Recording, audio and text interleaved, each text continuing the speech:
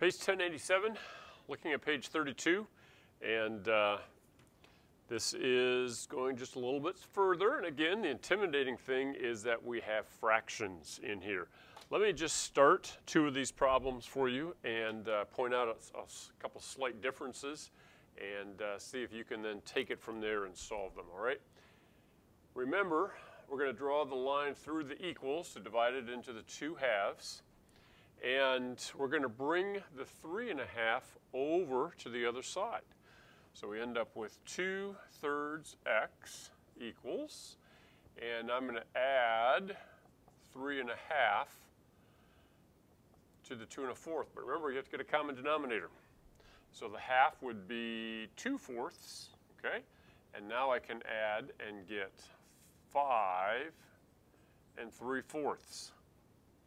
Now, whenever you're doing problems like this that have a mixed number, the key is you've got to convert the mixed number into an improper fraction. Remember how to do that?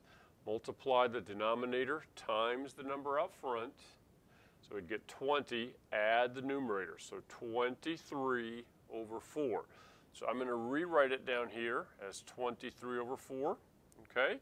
And then bring down a 2/3 x. Then, remember the tip I gave you in the last video is whatever fraction is in front of the variable, you multiply by the reciprocal. Because what's 2/3 times 3/2? It'll be 6/6, which is 1. Or you can see that the 3's will cancel and then the 2's will cancel. So x equals, now I've got to do the same thing over here, 3/2, okay? Now you can finish the problem, okay? So first, bring this over, add them, get a common denominator. Whenever you're adding fractions, you have to have a common denominator. Then turn it into a mixed, not from a mixed number into an improper fraction. And then we can multiply by the reciprocal of this fraction. Let's look at this other problem that's on the page. And again, we'll start off in a similar way. We'll draw a line. We're going to add 3 1/3 to both sides, so that'll cancel. Or you can just, the pace I think just says move it over and it changes to the opposite sign. So it goes from being negative to positive, all right?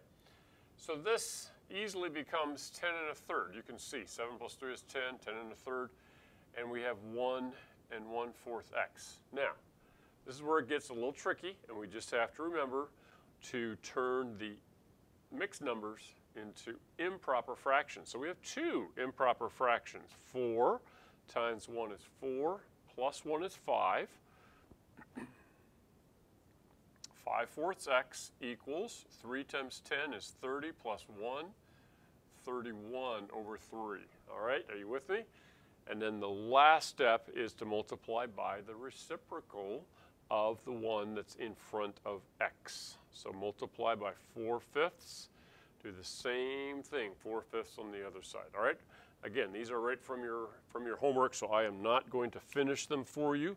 I want you to set them up, show your work, finish the problem, all right? And hopefully that'll give you enough help to be able to finish page 32. And then page 33 and 34, you are at a checkup. Look over those problems before you start the checkup and make sure you know you've reviewed the procedures and know what you're doing. All right? And then we definitely need to start talking on page 35. See you then.